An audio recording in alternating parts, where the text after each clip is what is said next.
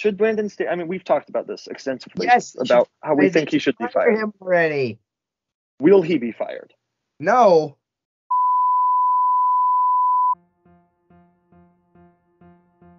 Have you ever wanted a podcast that did it all? Sports, politics, world events. Well, you have come to the right place, because you are listening to C&C Talks.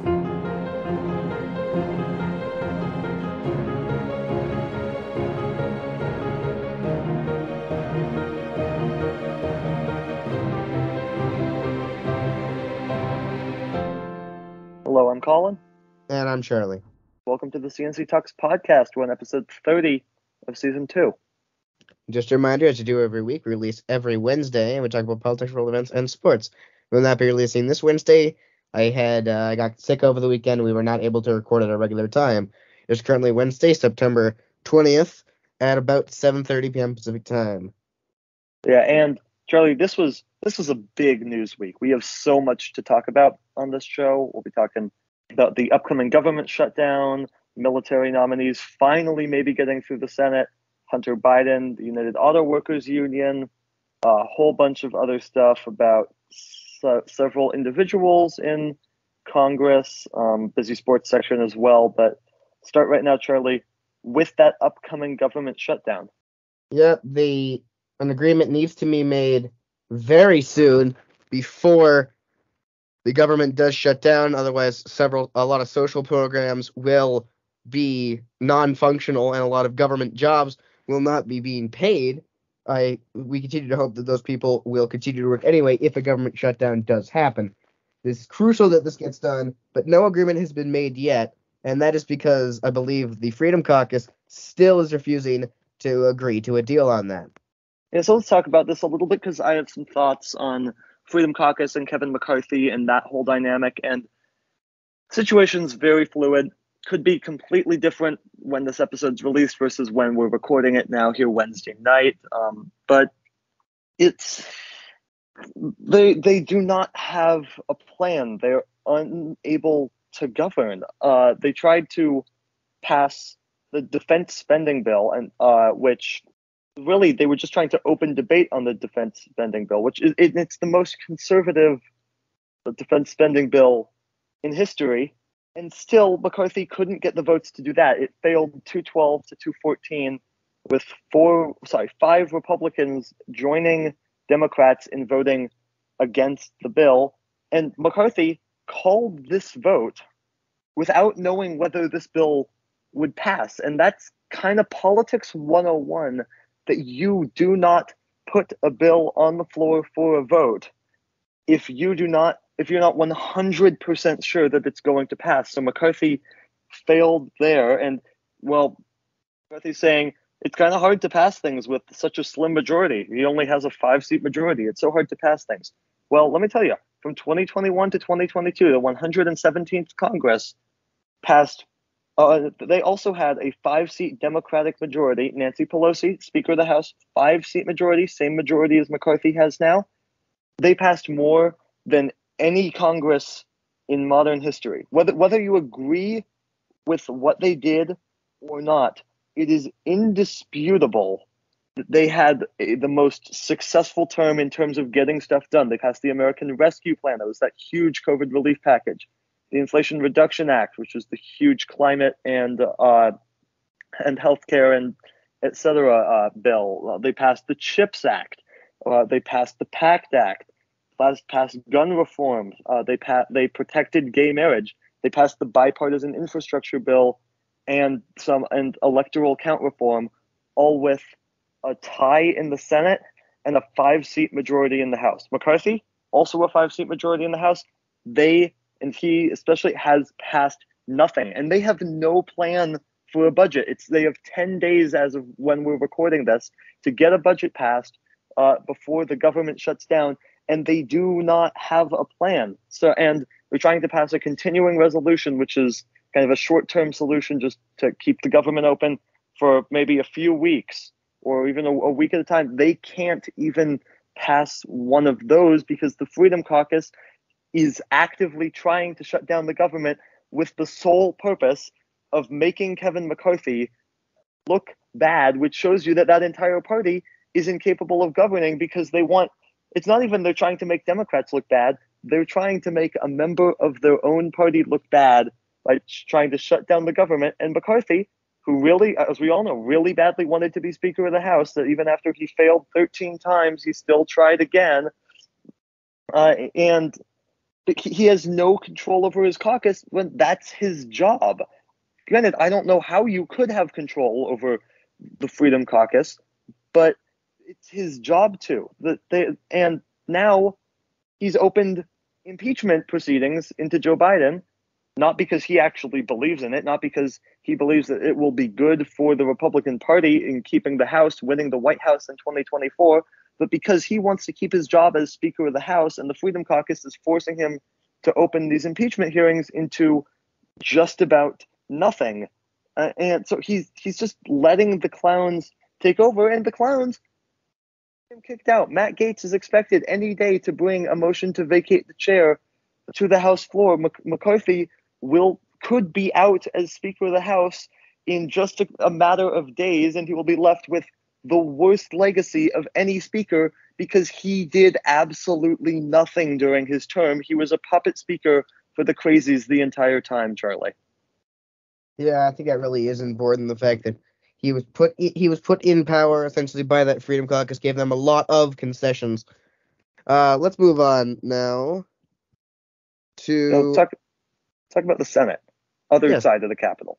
the Senate. It's crazy over there too.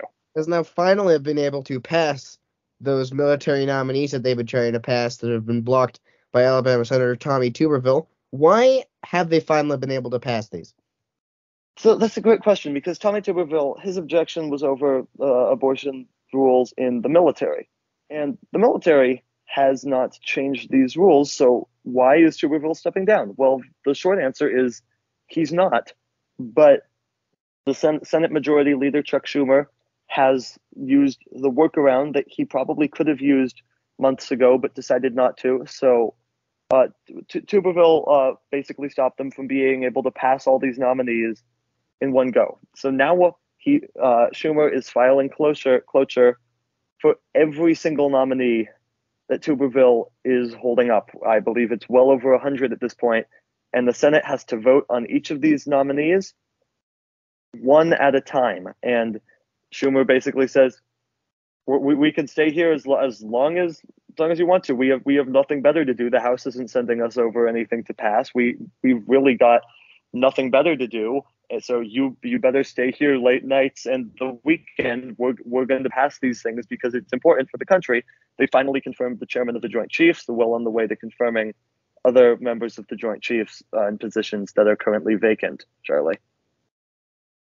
Let's move on now to news from the United Auto Workers, who have now gone on strike.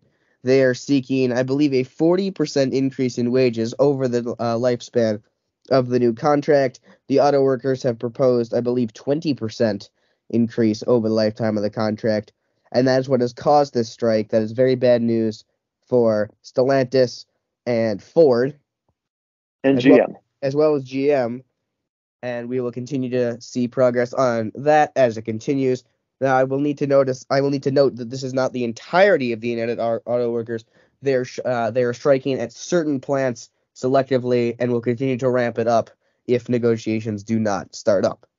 Yeah, good note to put in there, Charlie. And I think what we're seeing right now, and this is honestly, in my opinion, very good, is we're seeing some very, very good labor negotiations going on right now, right? Workers are finally realizing that they're not going to put up with this because the workers effectively bailed out the auto industry by taking cuts when it was in dire needs in just over a decade ago. And now that these companies are making record profits, they're finally saying, it's our turn. We want to see some of this money, and they're finally fighting for it. And that is great news. And Alad, it's not the only strikes that we've seen recently. We've seen the actors, the SAG-AFTRA go on strike. We've seen the Writers Guild of America go on strike, although that seems like it could be winding down. We'll have more on that if that happens. But this is good news, Charlie, for workers all around the country.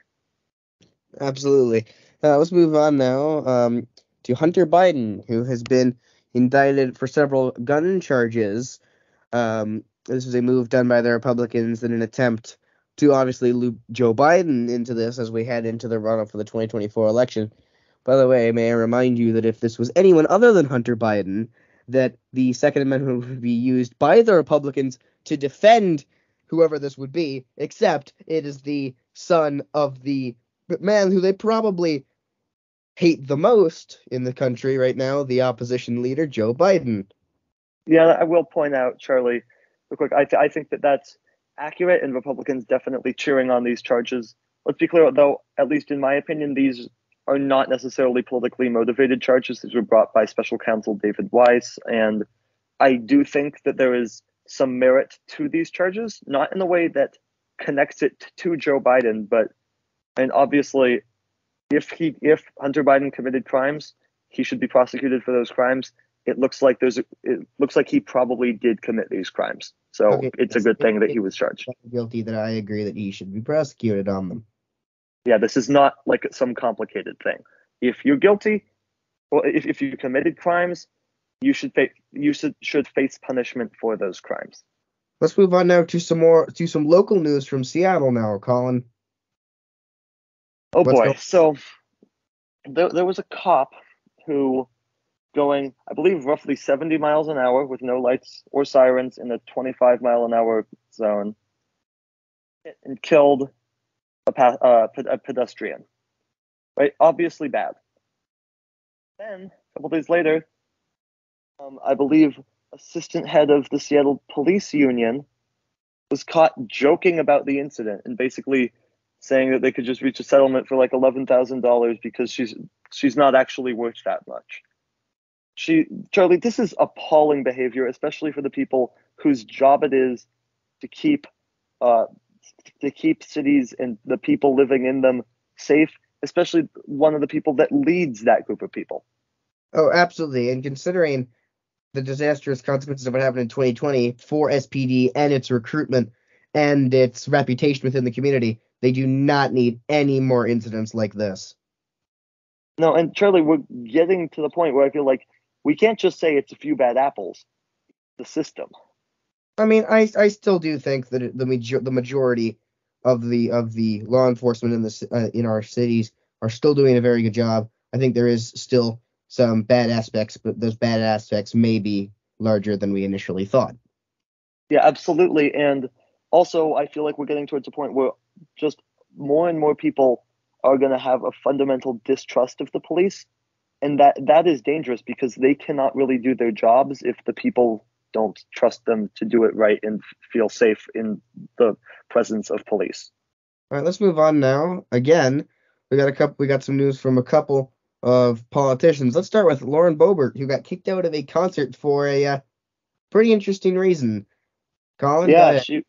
she was vaping and also groping her male partner there at the concert. So a Beetlejuice event, and this is not normal public behavior, especially for anyone, especially a member of Congress. And this was in Denver. She was kicked out. She lied about what happened. Now there's video of all of this happening, and so here's the thing: I don't especially care that much about her dating life. I would love it if she kept it private. I would like to quickly point out that this is apparently a person who owns a bar that has drag shows at it. Something that we know that Boebert is very, very against. So, hypocrisy at its finest, Charlie. Absolutely. And I never thought I would be able to group Deshaun Watson and Lauren Boebert in the same category. Oh no, that's an interesting one. On to another member of Congress. This is Jennifer Wexton. She's a congresswoman from Virginia. She's been there since 2018, and she's now retiring. I believe at the end of her term. And this is fairly sad news because she's been diagnosed with Parkinson's disease for a few months. Her doctors have now modified it to supranuclear palsy, or what she describes as Parkinson's on steroids. She believes that she does not necessarily have a ton of time to live, Charlie. This is very sad news for a member of Congress or really anybody to be going through. Absolutely. And one of the questions I had on that is what party is she affiliated with? She's a Democrat. She won in that blue wave year in 2018, defeated Barbara Comstock in a suburb of DC, somewhat of a swing district. Although definitely trending blue, I would expect that the Democrats managed to hold on to her seat next election. She won it again, obviously, in 2020 and then 2022. Yeah, the reason I asked that, of course, is I imagine it will now be slightly harder for the Democrats to hold that seat now that person who I imagine would run again now cannot. Yeah, absolutely. Incumbency is always a factor in House elections, more so House elections than really almost any other type of elections. So I think that there's a good chance that the Democrats will manage to hold on to that seat, though. Let's talk Illinois, Charlie. Illinois has abolished cash bail. Colin, why exactly have they done that? Yeah, this is a really interesting one. First state to do this, and basically they're saying it's not fair that the rich people can be bailed out of jail.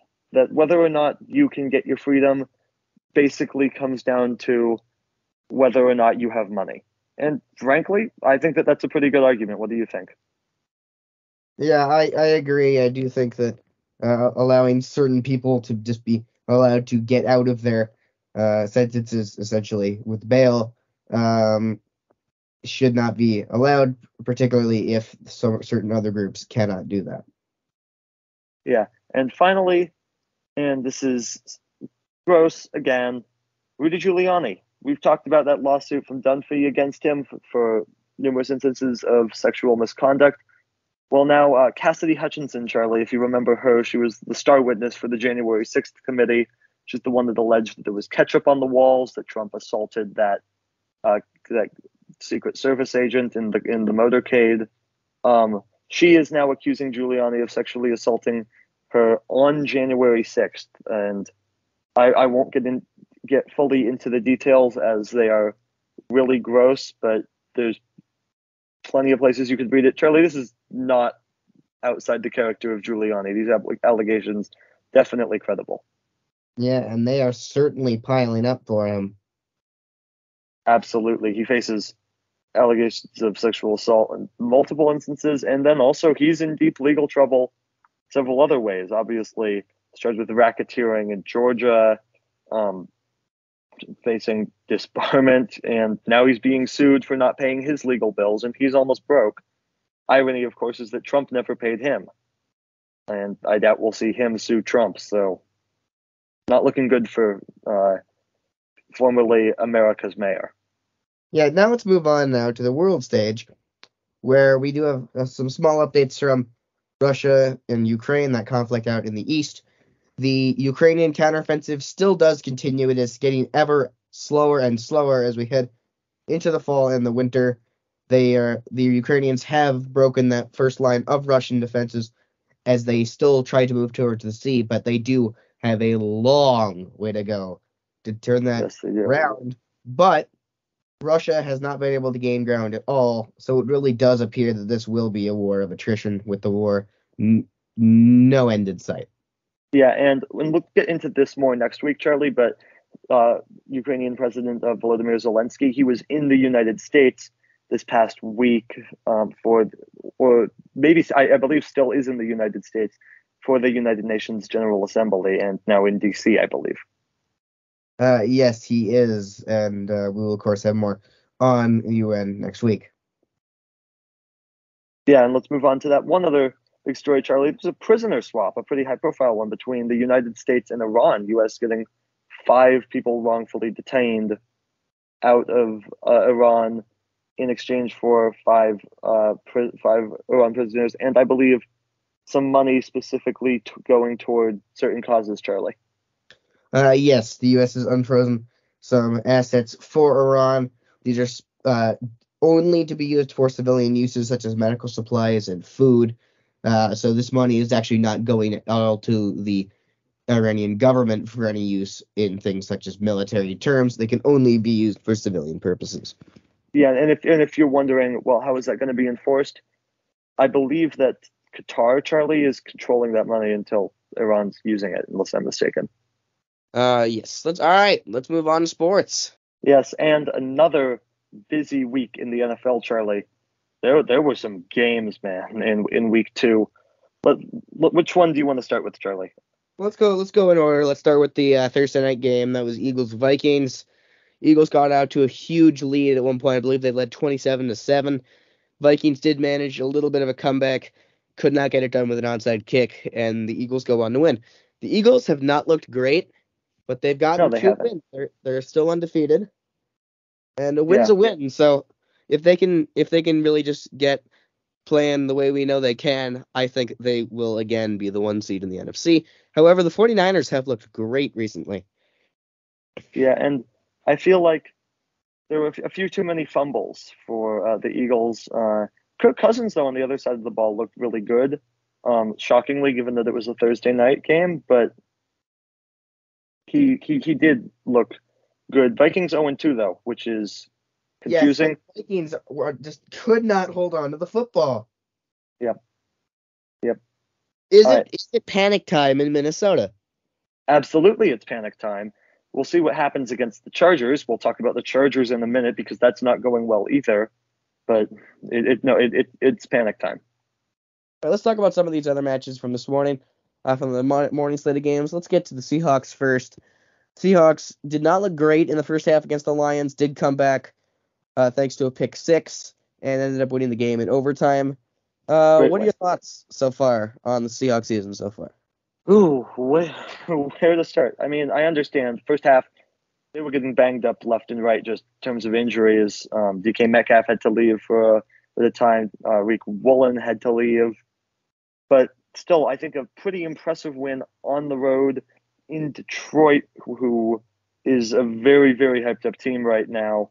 I thought that the Lions still looked decent, all things considered, but Seahawks looked better. Geno Smith played really well, except for one really confusing play at the end of the game where he would not throw the ball away and cost his team like 20 yards.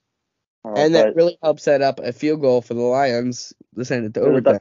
That's why it got to overtime in the first place, arguably. But I think that the Seahawks, I don't know, is it fair to say that they're back? I don't know. They get the Panthers next week, the Giants next week. What good teams do? They beat bad teams. See if they can do that. Another one of the games from this morning that I want to focus on. Bengals, another 0-2 start. They lost to the Ravens. Ravens looked good. They did lose Odell Beckham Jr. This season is confusing me again, and I think the other big morning game was Kansas City and Jacksonville. That was supposed to be high-scoring game, big shootout, 2 really good teams. It was just not. Kansas City ended up winning 17-9. Jacksonville just looked downright awful at times. The Chiefs did not look great either. They do have Chris Jones and Travis Kelce back, which should seriously help them. In the afternoon Their offense, though, just did not look good. I mean, neither did the Jaguars. They couldn't get in the end zone, but that Chiefs offense looked bad. I am starting to get concerned. Yes, and looking elsewhere, the Anthony Richardson left the game with a concussion against the Texans after 2 solid rushing touchdowns. And in the afternoon games, Denver started off great, melted down, got a miracle Hail Mary, and then didn't complete the 2-point conversion. There was, I understand, a pass interference call that should have been called, was not, but you should not find yourself in that position in the first place. No, yeah, I want to go back, touch on just a couple of those games that you mentioned. The Bengals, what's happening? They've looked terrible in all of the games that they've played so far. Genuinely, what's going on? I mean the Ravens, they've looked good, but yeah, no, it's been bad. I'm concerned there too. Some of these big juggernauts that we thought would continue to be juggernauts just haven't looked great so far. You mentioned that Colts-Texans game. Charlie, I've been pretty impressed with both of these young quarterbacks so far this season that were playing in this game. Obviously, unfortunate that Richardson had to leave, but that he looked great. I thought that Stroud looked pretty good as well. Yeah, I think the two of them have been very impressive. I think arguably more so impressive than Bryce Young. Yeah, no, I would tend to agree with that. We'll get to the Monday night games Second, another quarterback that impressed me, although a young quarterback in a losing effort, was Jordan Love. He looked pretty good. Obviously, Packers melted down at the end, but he impressed me, and the Falcons have looked good as well, which is kind of surprising. But I think that both of these teams could be better than we thought that they were originally. I certainly agree. A quarterback, who did not look good at all was Justin Fields. Could the Bears, Charlie, go 0-17? It is possible. I doubt They it. are bad. Maybe. They're bad. And then Fields made some bad comments as well. He certainly Right. did. Not He look very tried to good. blame it on the coaches. You don't do that, not publicly. No, absolutely not. Yeah. A couple of other games. Bills beat the Raiders. Charlie, don't think that there's much to talk about there. It was a rout like we all expected. Bills are going to be fine. Raiders never were going to be fine in the first place. And then Titans, Chargers. Charlie, what's happening with the Chargers? It's so bad. When the Charger things. Should Brandon Staley? I mean, we've talked about this extensively. Yes, about how we think he should be fire fired. him already. Will he be fired? No. At what point do you think that they fire him? If they lose 2 more in a row, do they fire him? Probably. I I mean, mean, I would argue fantastic. fire him now after what happened last year, but Yeah. Charlie, I do think that the Rams, though, I think that they're a better team than we gave them credit for last week. Obviously, now trading away Cam Akers, but they in a way went freaking Nakua. Yeah, that was a good game. The Rams certainly did have a chance to win. They did not. I certainly do think they are a better team than we all expected. Getting to Sunday night, I will add, by the way, that was absolutely a first down by that Patriots offensive lineman. Yes, it was. It was. However, the Patriots again find an agonizing way to lose a football game. Another one-score loss. They lose to the Dolphins. The Dolphins looked pretty good. Yeah, 2 quick comments on this game. First of all, the Patriots are once again painfully mediocre. They have been since Brady left, and you can't really go anywhere as a team from there. Second of all, the Dolphins are absolutely legit if Tua can stay healthy. They are good as anyone I've watched play in the AFC so far this season. I do want to mention that the Broncos, it was bad again. Russ blew it in the second half. He was nowhere to be found. And Commanders defense, do you not know how to defend a Hail Mary? When given the chance, you knock it down. You don't try to intercept it. That's like basic knowledge, Charlie. Absolutely. And then as for the Monday night games, these were pretty boring. Absolutely. Saints, they come away with a slight win over the Panthers, and then Steelers, they beat the Browns. The Browns suffer a huge loss. Nick Chubb out for at least the season in a devastating injury that, I mean, they wouldn't even show the replay on the ABC broadcast. It was that bad, Charlie. Oh, this was just an absolutely horrific injury. So the Browns have now signed Nick Chubb as a replacement. Sorry, They had Nick Chubb in. I've now signed Kareem Hunt for the injured Nick Chubb. The Giants, Charlie, they started out miserably, found a way to come back and win. Do you think that gives them some momentum? Daniel Jones definitely had a better second half. No, this team is bad, and we need to stop pretending that they will be good. Well, did you do that? And then finally, the Cowboys. Are they better than we all thought they were? I would say probably. That defense is amazing right now. We'll see if they keep it together. That offense can be even mediocre at this point, just considering how great that defense has played. Yeah. Also, I know when to make a fool of myself. Dak Prescott, I said he was going to have 20 interceptions this year. I think he has 0 so far, so good for him. All right, and now let's get to the standings from our fantasy league, should we call it? Sure. We each got 8 points this week, which puts me at 15 total, and you at 17 total. Charlie, you've still gotten absolutely nothing from your bottom 4 teams, whereas my bottom 4 teams, I've gotten the combined 5 points, but it doesn't matter because you're still in the lead. My top performers continue to perform.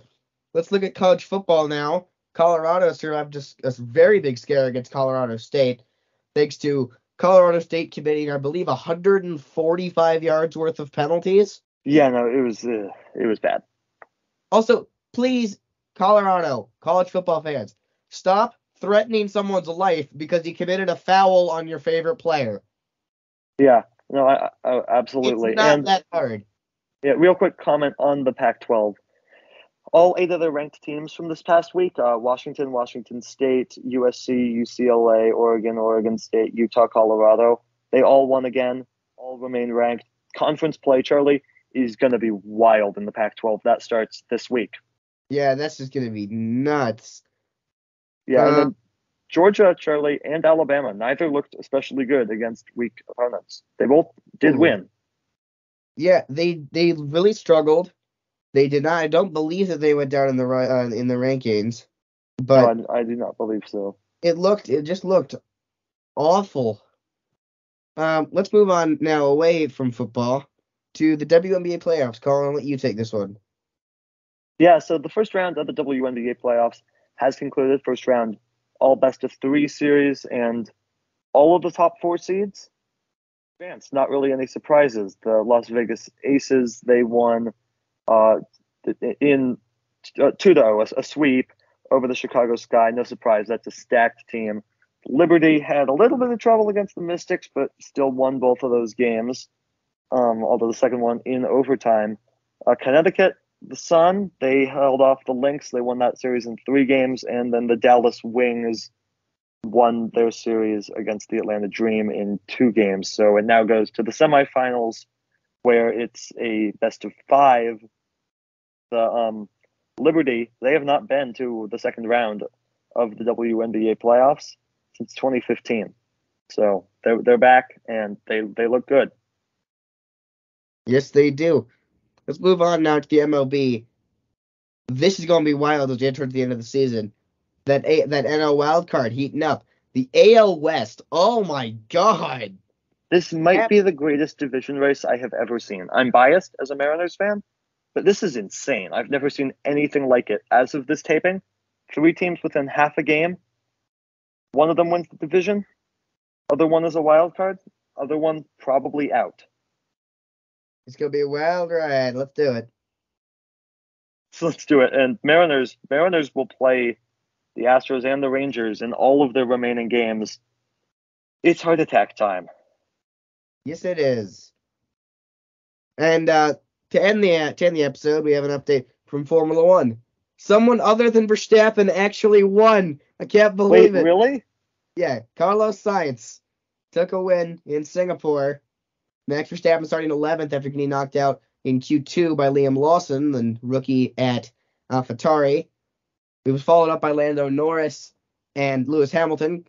George Russell was in third, before crashing out with a few corners to go.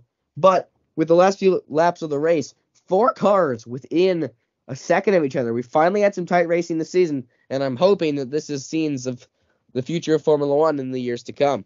But I think that'll do it for this episode.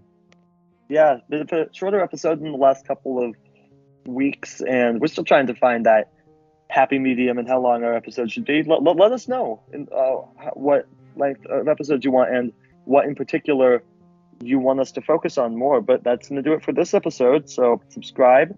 Episodes every single Wednesday, wherever you listen to podcasts. Our website, cctalks.net, has everything you need to know about the show. You can call us with your questions at 360-389-2630. Again, that's 360-389-2630. Or, of course, you can leave a comment as well on one of our social platforms. Speaking of which, you can follow us on Twitter at CC Talks Podcast and follow Charlie at CC Talks Charlie. For our producer Morris, production designer Zach, and sound designer Drake, I'm Colin. And I'm Charlie. See you next week.